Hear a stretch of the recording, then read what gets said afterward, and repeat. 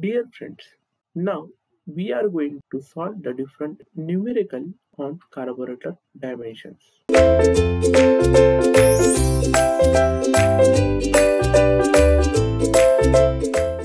As in the last few videos, we discussed about a very important derivations of carburetor, that is the exact analysis method and the approximate analysis method of the carburetor.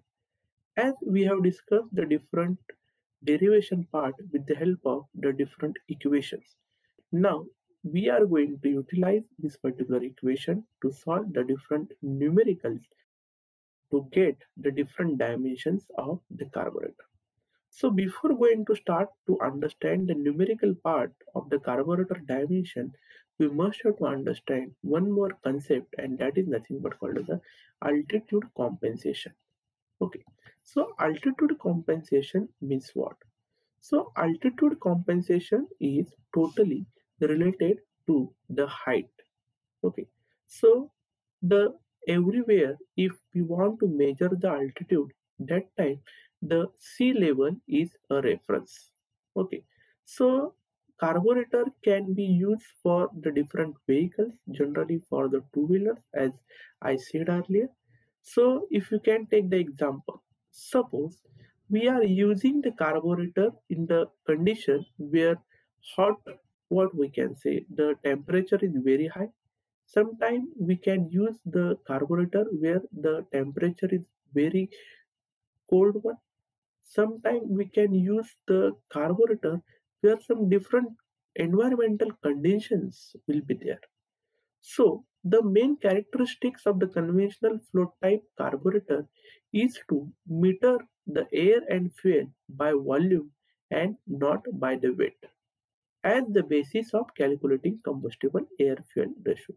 So we know this is the major task of every carburetor to supply the required amount of air and fuel mixture by volume and not by the weight.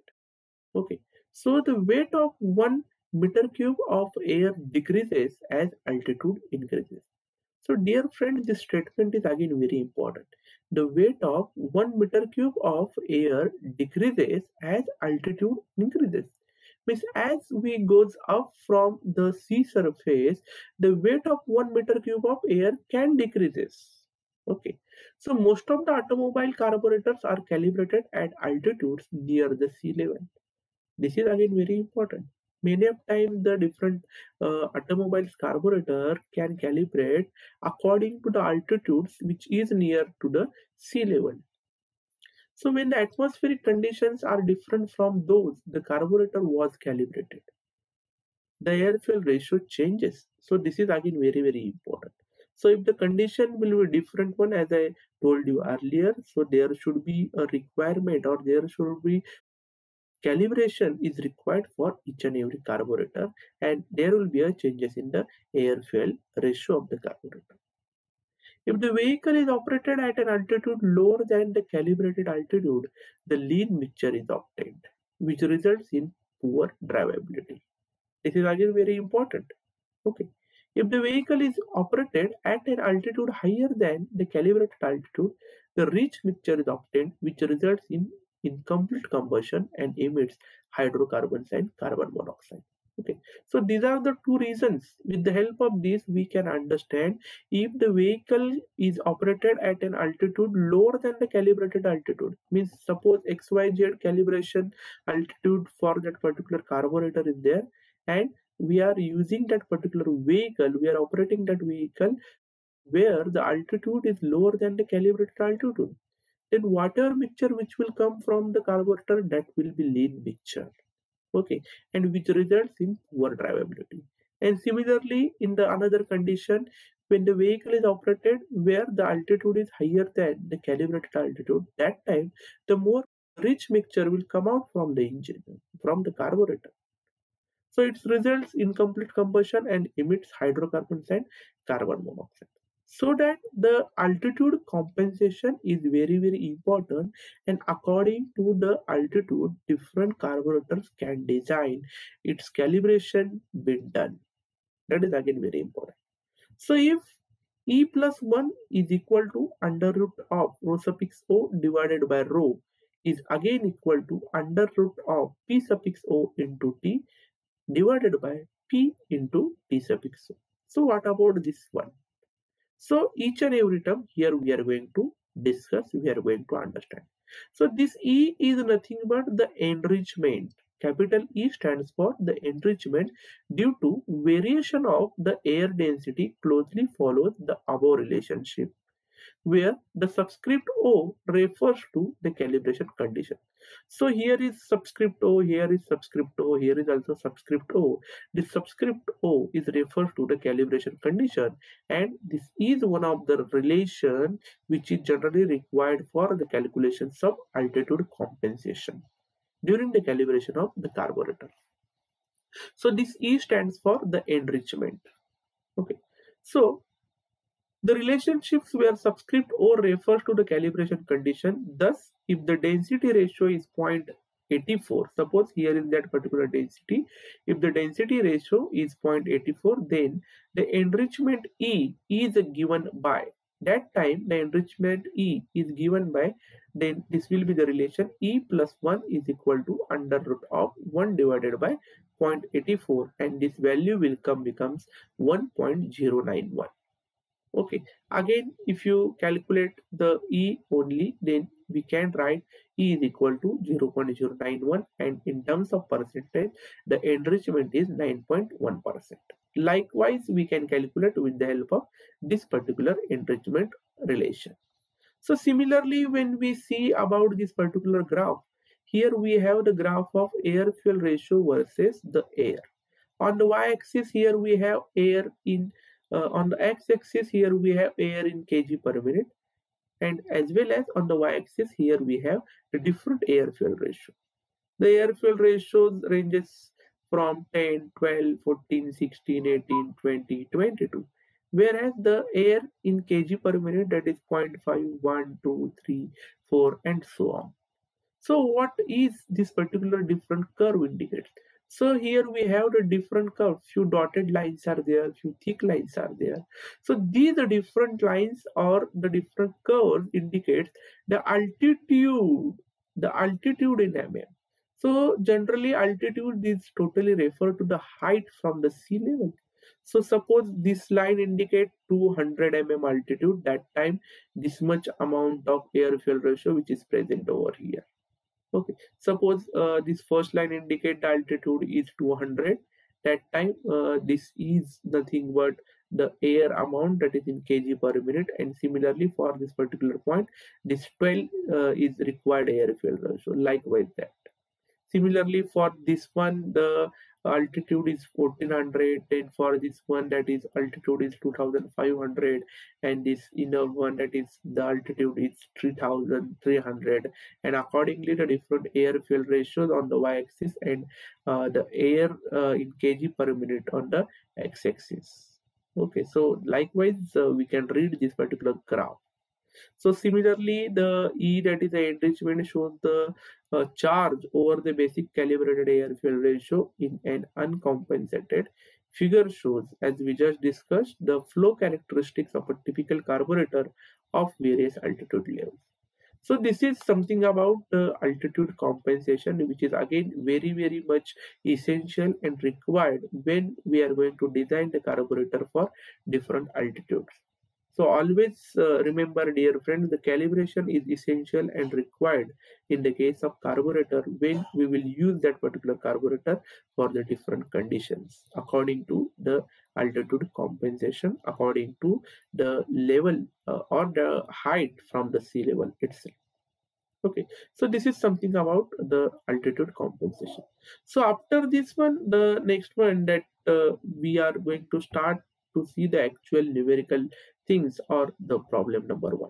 So this is the initial problem. Again, this is very important problem of the carburetor. In this particular carburetor, finally we have to calculate the dimensions of the carburetor. So first of all, I'm going to read the statement. What the statement is given. A simple jet carburetor is required to supply a 5 kg of air and 0.5 kg of fuel per minute. The specific gravity of fuel is 0.75. The air is initially at 1.0 bar, 300 Kelvin. Calculate the throat diameter of choke tube for a flow velocity of 100 meter per second with velocity coefficient of 0.8. If the pressure drop across the fuel metering orifice is 0.8 of that of choke, calculate the orifice diameter by taking C suffix df is equal to 0.6 and gamma is equal to 1.4. Okay, so dear friends, whenever we are going to solve any kind of a numericals or problem, that time you have to read the problem statement thoroughly. Unless and until understanding the problem statements, we can't solve the problem.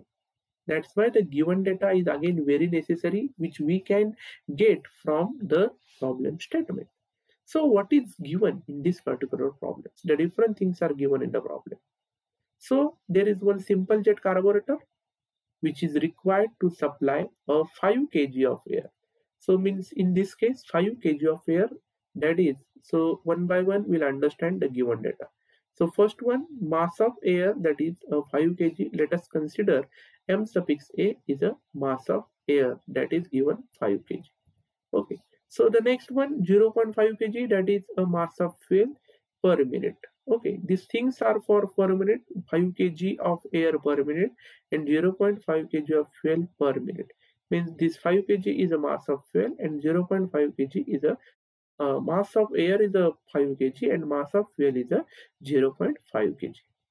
Okay, the specific gravity of fuel is 0.75. So in this case, the density of fuel is not directly given, but instead of that, the specific gravity is given, and that is 0.75.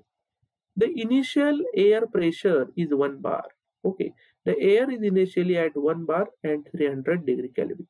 So this is the initial temperature and the initial pressure of the air.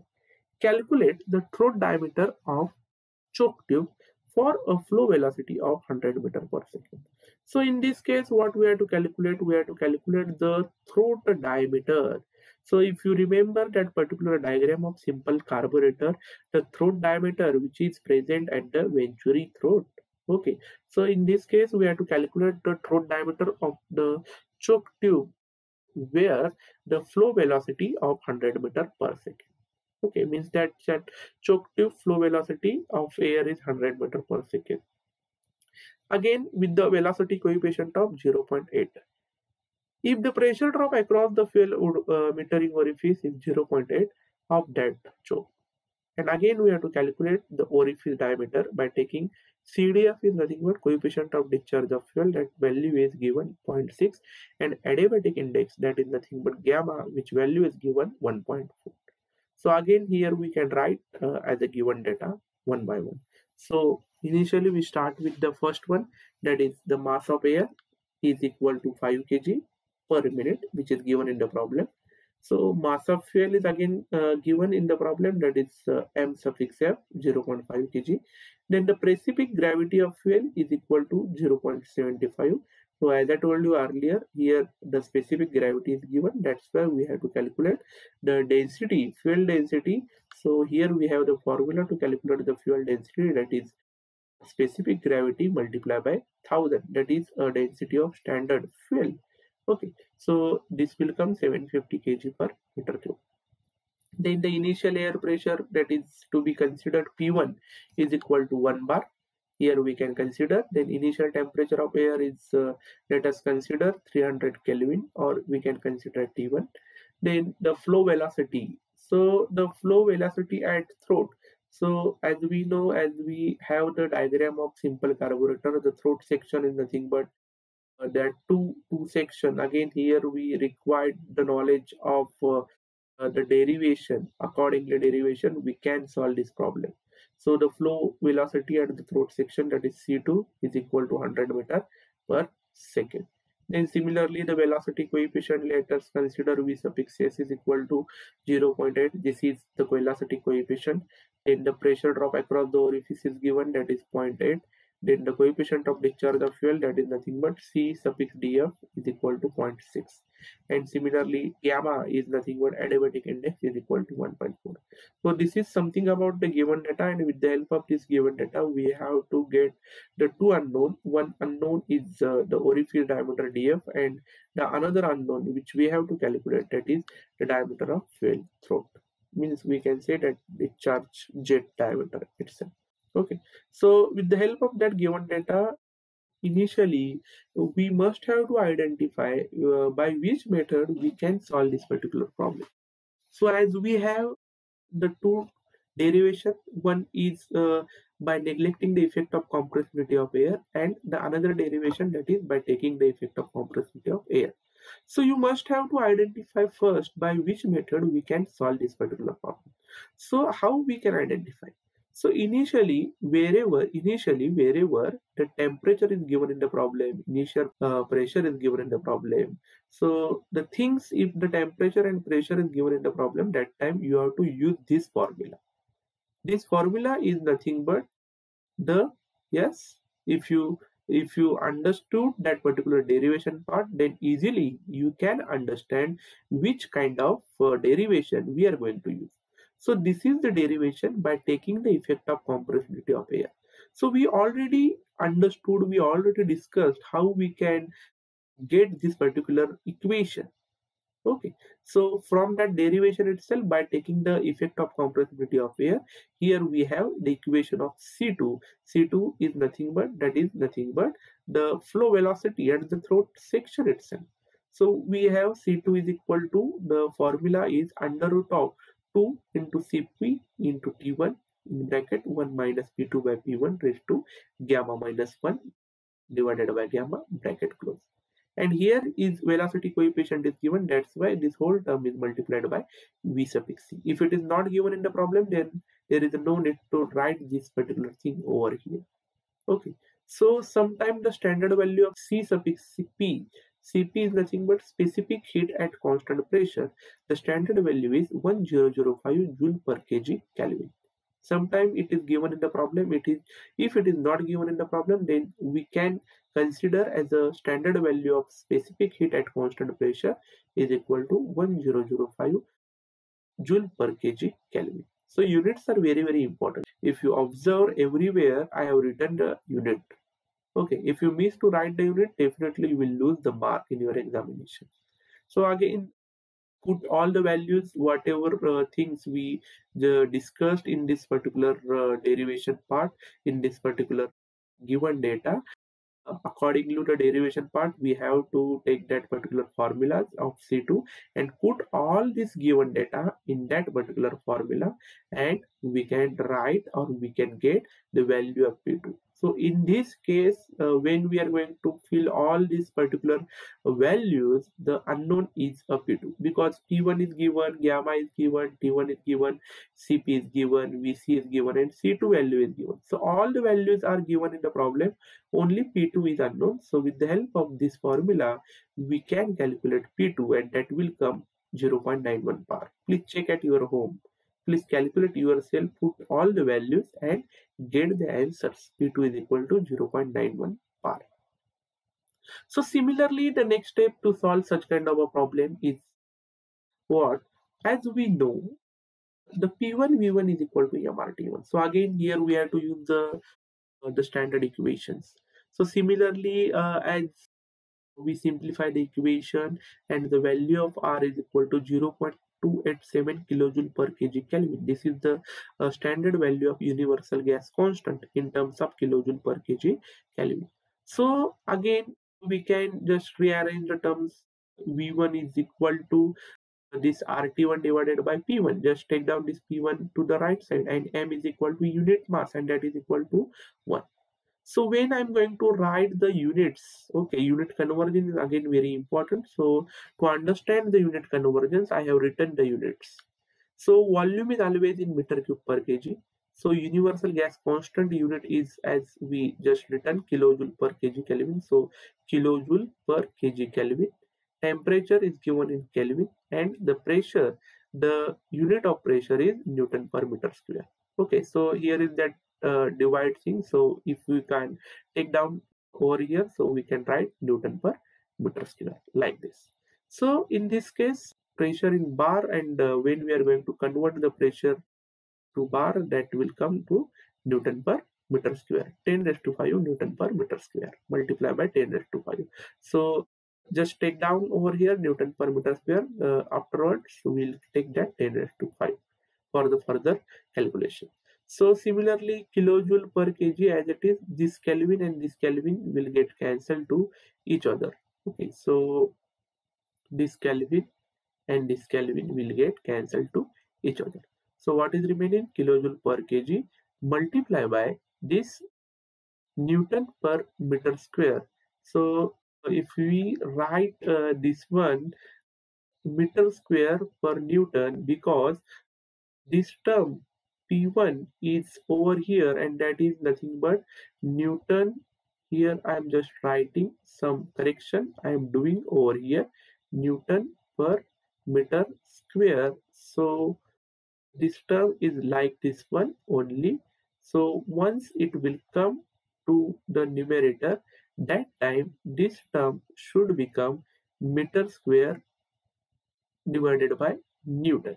Okay, so instead of this Newton per meter square, this term will be meter square like this one divided by Newton. So just I am rearranging the terms. Okay, so here is the meter square per Newton. So similarly, this joule is nothing but Newton meter. Okay, joule is nothing but Newton meter. So I have replaced joule to Newton meter. So we have kilo Newton meter divided by kilogram or kg multiply by this meter square Newton as it is.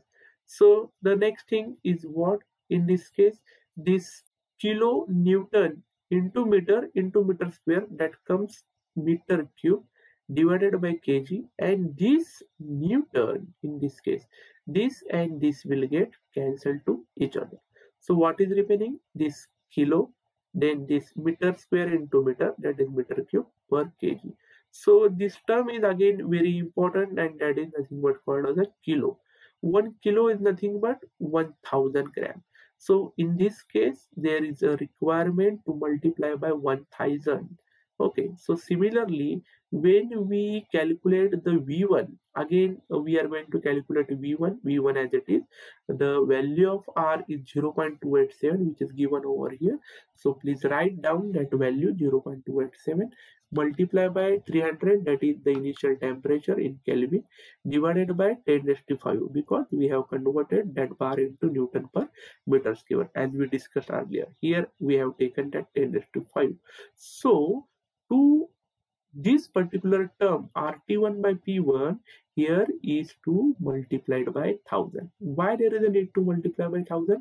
The reason is what? This particular K. Because of K, as we discussed the unit conversion, there is a need to multiply by 1000. So after calculations, we will get the V1 value is equal to 0.861 meter cube per kg. So again, this is very important.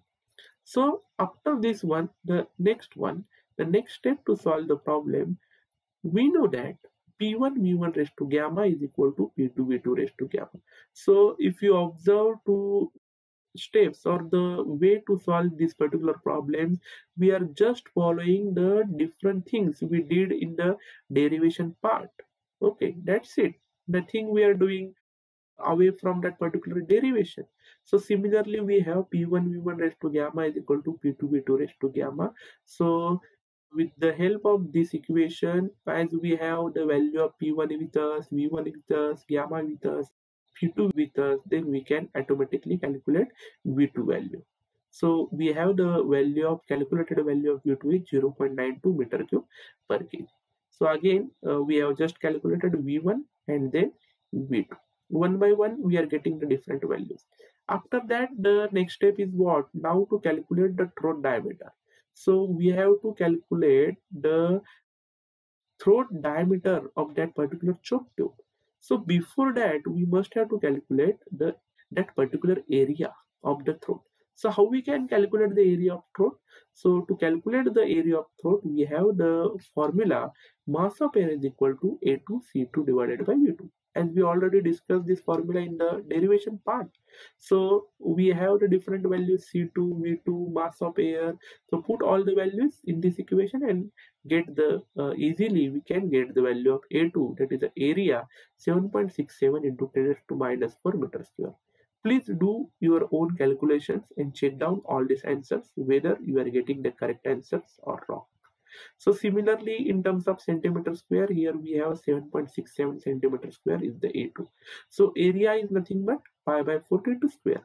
So with the help of this formula, we can get finally the value of D2, that is the diameter of choke tube at the throat section, is equal to 3.13 centimeter. This is one of the final answer and this is the first unknown. Similarly, now we are going to calculate the second unknown. To get the second unknown, next steps are, now for calculating the orifice diameter, we know that delta PA, that is nothing but change in pressure of air. So P1 minus P2, change in pressure of air means what? Initial pressure minus that final pressure, P1 minus P2. So the initial pressure as it is given in the problem is equal to 1 and the final pressure which it is given in the problem, that is 0.912 bar as we have calculated. So put that value then, so we got this particular change in pressure of air is 0.088 bar. So similarly, as there will be a change in pressure of air, so similarly there will be a change in pressure of the fuel also. So this is the standard formula to calculate the change in pressure of fuel. The formula is pressure drop into change in pressure of air. So pressure drop is already given in the problem and that is 0.8 and delta PA as we just calculate. So put that value over here. So finally we got the value of delta PF is equal to 0.0704 bar. So after getting the value of delta PF, finally we are going to use the final equation and that is the equation of mass of fuel. Okay, so in this case, by taking the effect of compressibility of air, we have the equation of mass of fuel, that is AF, that is the area of fuel orifice, then CDF, that is the coefficient of discharge of fuel, under root of 2 rho F in bracket delta PF minus Z into Z into rho F. So in this case, the height is not given, nothing is mentioned for the Z. That's why we are going to consider Z value is become 0 as it is not given in the problem. So put or consider the value of Z become 0 and because of this Z term is 0, the further terms will be again 0. So the remaining term is only 2 rho F into delta PF as it is. So put all the values in this equation and mass of fuel is given for minute basis, to convert it by divided by 60.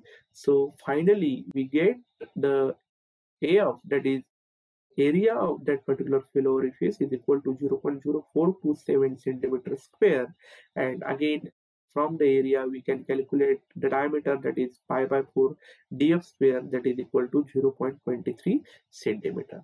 So this is our final answer. So in this problem we have calculated the diameter of fuel orifice, that is 0.23 centimeter, and again we have calculated that is a throat diameter D2, that is 3.13 centimeter.